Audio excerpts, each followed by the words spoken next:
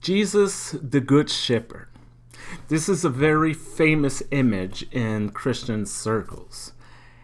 Interestingly, the way people see it, the way they understand it, depends on the context. Once again, context is everything.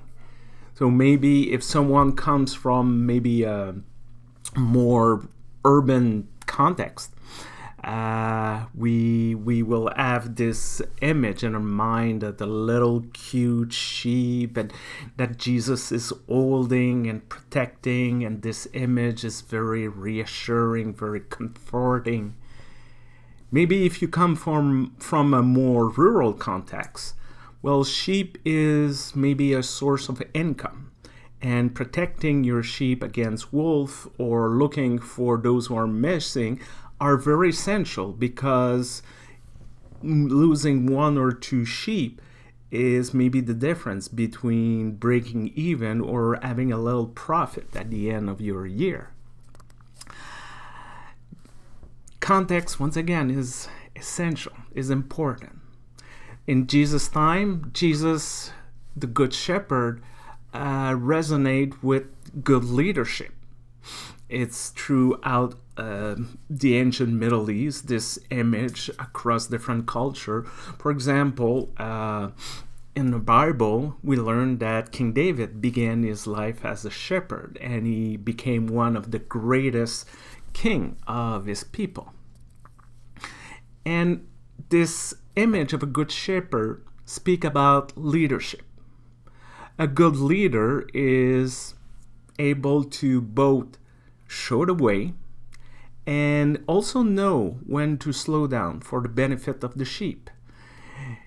And also remind us, when we're saying that Jesus is the Good Shepherd, that none of us, regardless of our position or title or life experience, are in charge. We're not the shepherd. Especially sometimes we think of clergy as shepherds. No, that's not. We are all a sheep among a larger flock of sheep. We're not the one calling the shot. We're not the one deciding even who's in or out of the flock. No. We are among the flock. We're following the shepherd. And our task is to create a community that will welcome others.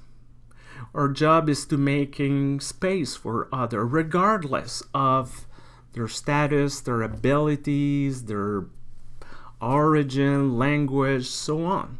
We're not the one deciding who can join the flock or not.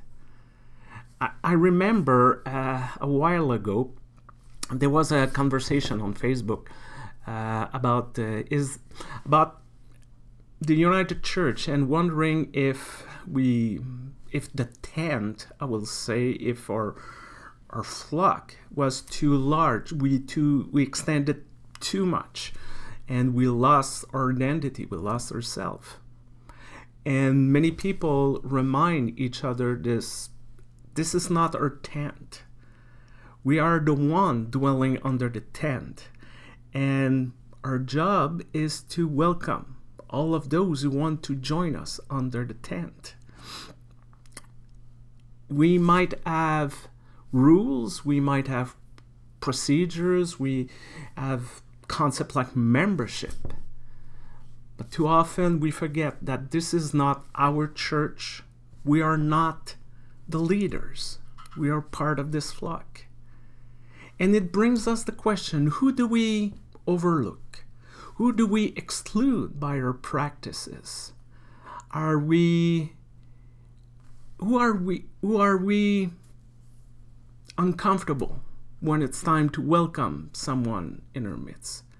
Can we really say that we are following Christ while we're not ready to make space for all? Like really space for all. Not just the flavor of the month, not just what is convenient or politically, there's a payoff at the end, but everyone. These are the questions that this passage from the Gospel of John is raising. Accepting Jesus as the Good Shepherd is, I would say, fairly easy.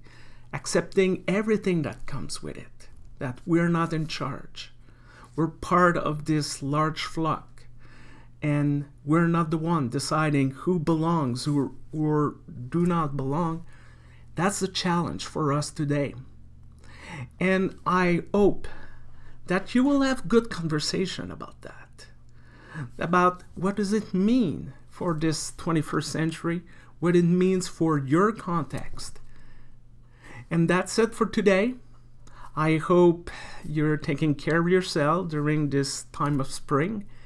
And I'm remaining the lectionary man, Reverend Stéphane Vermette. And until next time, take care of yourself and bye-bye.